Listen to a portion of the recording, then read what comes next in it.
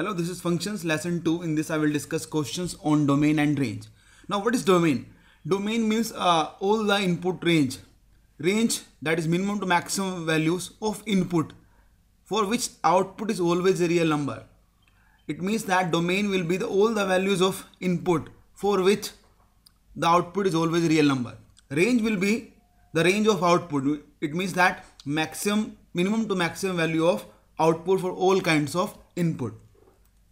How function is defined? Function is defined, for example, f r to r. My function on x is equals to mod x. This is the basically formal definition of function. Now this r is a real number. This is the input or domain set. It means your domain set is real number, set of all real numbers. Output is also, codomain is also given to you as a real number. And the function on x is mod x. Here the input will be x, output will be fx. Here the input will be the value of x, output would be fx. Or you can say that this is equals to y. You can take the fx as y. This will be the output. Y is equals to fx. Now, can you tell the domain and range of this question? Domain means, I told you, the set of all input for which output is a real number. Now our function is y is equals to fx is equals to mod x. Now what will be the domain of this function? Domain means the value of x for which output is a real number. Now you can see that I can put any values of x. All values are valid. I can put -3, I can put -2, I can put x as -2/3. It is also valid. I can put x as 5/7. I can put x as -560. I can put x as 780. So all values of x are valid. So can I say domain of this function will be real numbers? R. Domain of this function will be real number. You can say that -infinity to infinity. You can put all the values that are possible in real number set. -infinity to infinity, all possible value you can put. Or you can say that R, set of real number. So that will be the domain of y is equals to mod x. What will be the range? Now range means the output. Now you know that in mod the every value is positive. For example, if you put mod -4, this will give you 4. If you put mod -5/3, this will give you 5/3. So every negative value will give you a positive value. So can I say that range will be equals to real numbers greater than equals to 0. Real number greater than equals to 0, because minimum value of mod can be 0. When you put x is equals to 0, then when you put mod 0, x is equals to 0, its value will be 0. So minimum value of mod will be 0 and maximum till infinity. So can I say range will be equals to 0 to infinity. 0 will be included. Square bracket on 0. 0 will be included. So domain of this function is real number, that is -infinity to infinity. Range is 0 to infinity, and codomain was given to you R. That will be specified to you. So we know codomain, we know domain, and we know range. Now question 2 is fx is equals to x square. Find the domain and range. Now domain is the set of input values for which output is a real number. Now we can put any values of x. Whenever y is equals to fx, this is a function, you can put any values of x. For every value of x, the y will be a real number. You can put x is equals to -2/3, you can put 2/3, you can put 0, 1, true. Any number that you can think of, you can put the value of x. All values are valid. So it means that domain will be equals to R, that is set of real number. You can say that -infinity to infinity. What will be the range? Range means output. Output set would be how much? You put any values of x, your answer will be in the form of positive values. The range or output can never be negative, because function is y is equals to x square. If you put, let's say, x is equals to 0, then y will also be equals to 0. If you put x is equals to -1/3, again y will be equals to 1/9, positive. So every negative input, its square will be positive. So can I say range would be from 0 to infinity. 0 is possible because if you put x is equals to 0, your answer would be y is equals to 0. So domain is minus infinity to infinity. Range means output set will be from 0 to infinity. 0 will be included. Now third question, you should try first yourself, then look at the way I have solved. Every student, please first try this question. You need to find the domain and range of this function, then look at the solution. Now domain would be a set of input for which the output is a real number. Now we know that 1 minus mod x should be greater than equals to 0. Otherwise we know that square of negative number is not defined. The number inside this square can't be negative. It will be a complex function. So it means that the number inside this square root, that is 1 minus mod x, this number must be positive, because square root of negative number will be a complex function. It will not be a real number. And I told you that the basic definition of domain, it means that the values of x for which output is a real number. If you take any number for which 1 minus mod x is negative, the output will be complex number. For example, I am taking, if you put x is equals to, let's say 8. So this will become 1 minus mod x. This will become 1 minus 8, that is minus 7. And it's there in square root. So this will be a complex function. Output will not be a real. So very important, you have to, domain means the value of input x such that output is a real number. So it means that this 1 minus mod x must be greater than equals to 0. Then only your output will be a real number.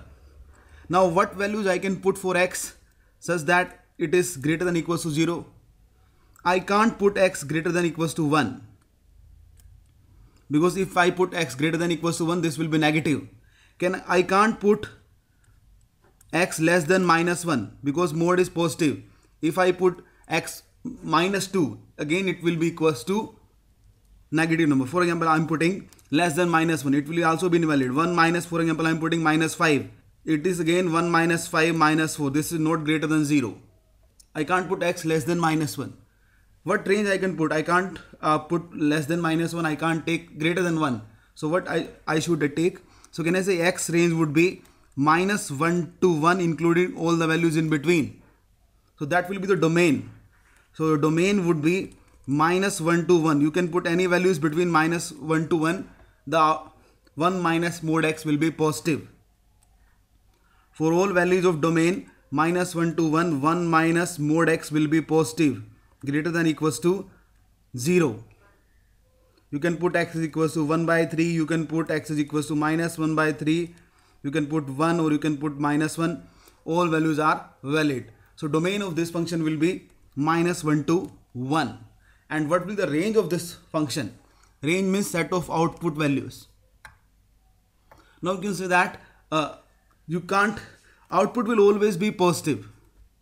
Because if you put x is equals to minus 1 by 3, again it will act as 1 by 3.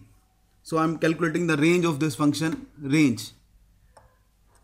I am calculating the range of 1 minus mod x under the square root. Now even if you put x is equals to minus 1 by 3, which is a valid input, what will be the output? That is 1 minus 1 by 3 mod square root. Can I say this is equals to 1 minus 1 by 3, that is 2 by 3 square root. And output will always be positive. So range would be 0 to 1. Both are included.